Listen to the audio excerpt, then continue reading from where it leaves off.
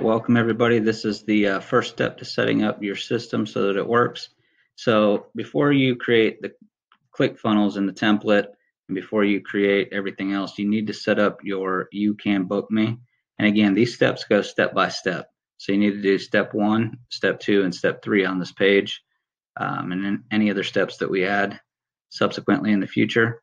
But the first thing you're going to do is go to youcanbook.me. And this is a free service.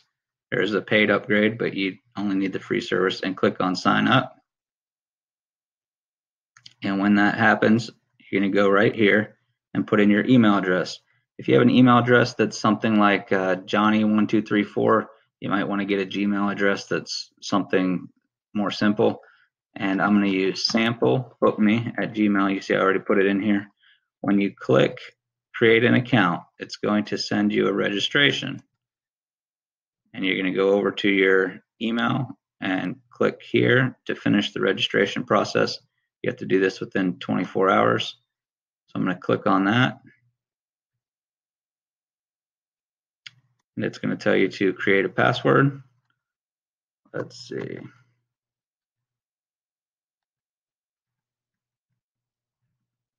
Wasn't sure if that was going to show you my password or not. All right, so it's got to be 8 characters. They got to match, of course. Set our password. And you just created an account. Nice work. So you don't want the free trial with the paid plan. You want the free one forever, and you can always upgrade. Click on that, go to the next step, connect your chosen calendar. I don't even think I have a calendar connected, so I'm going to see if we can. Oh no, I'll just click one because it doesn't seem to give me any options here. Sample YouCanBookMe. That's fine, we'll connect it to that. And I'll allow it. When you get a booking, it's going to come through to your email, so you'll know that you have a booking. So that's what I use. So let's say we are going to do Johnny Cash Enterprises.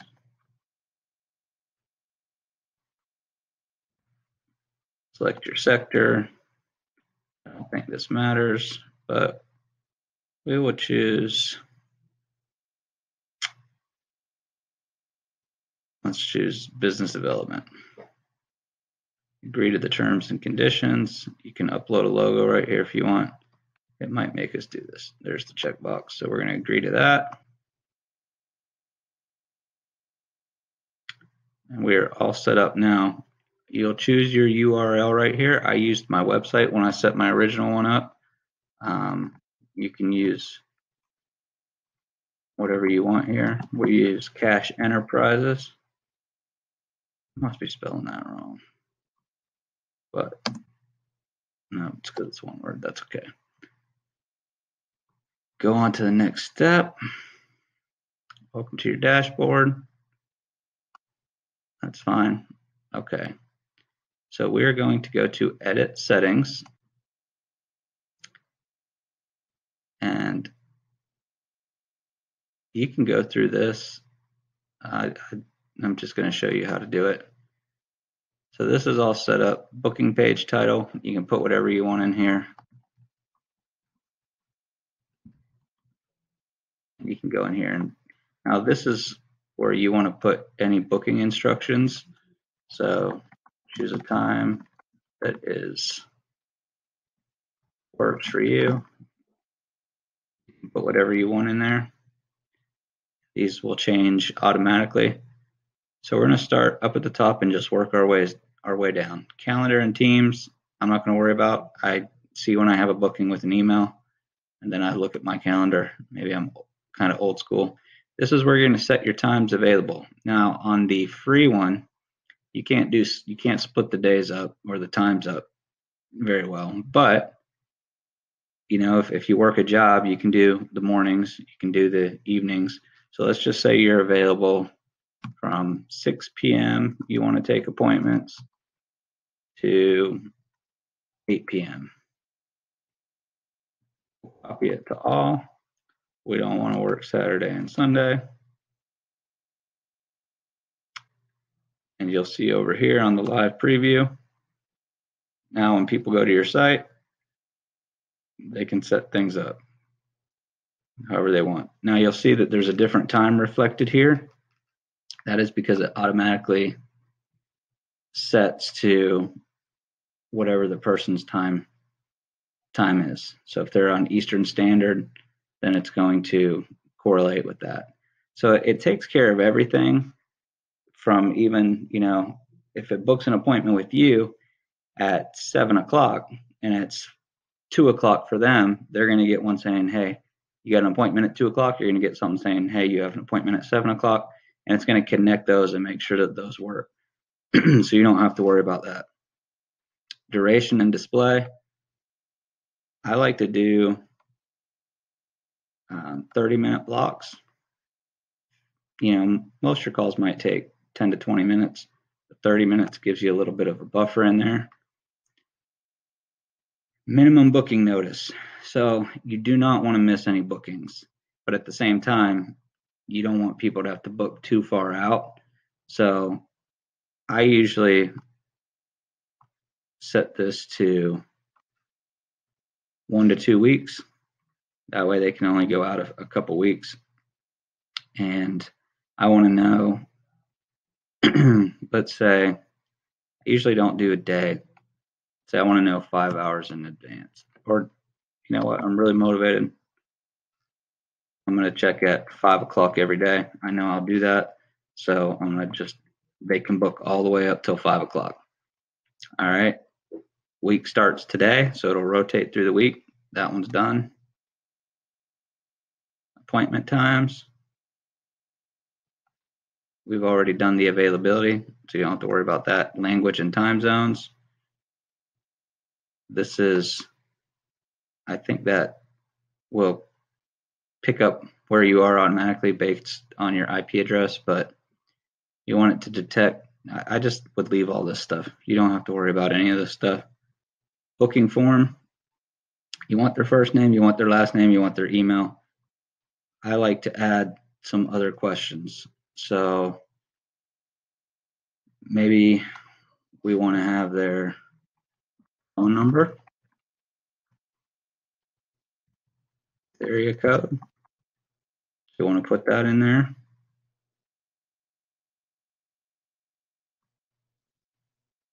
Text after the question, I'll have that.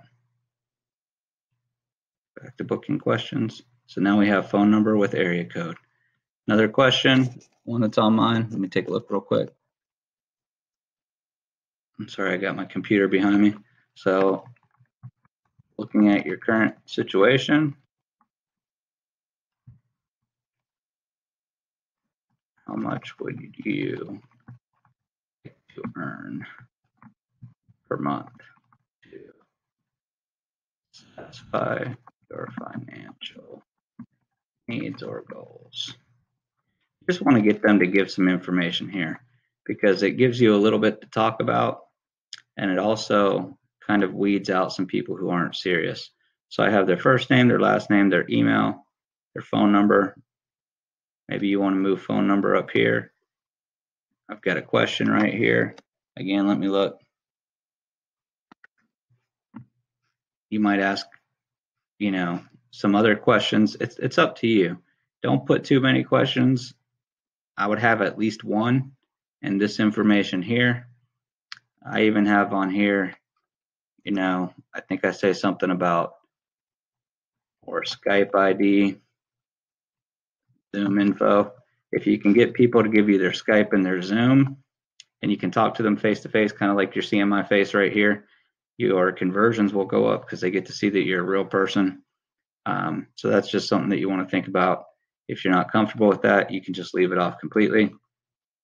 And at some point in the future, when we have a lot of people finding success with this, we're going to try to move over to an automated system where people sign up for your team and join your team first, and then you'll call them.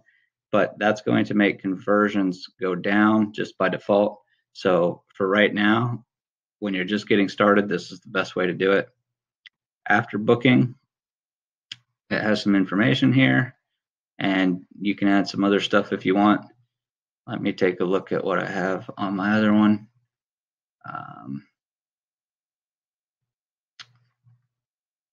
That's pretty much what I have right there. So payments, we're not selling anything, so you're not going to need that. And then notification and workflow.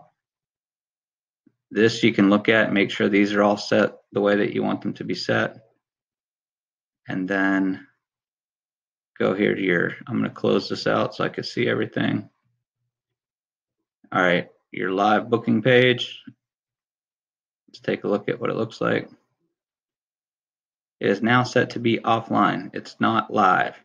So you don't want that. So I'm going to go back here and see where I set that up.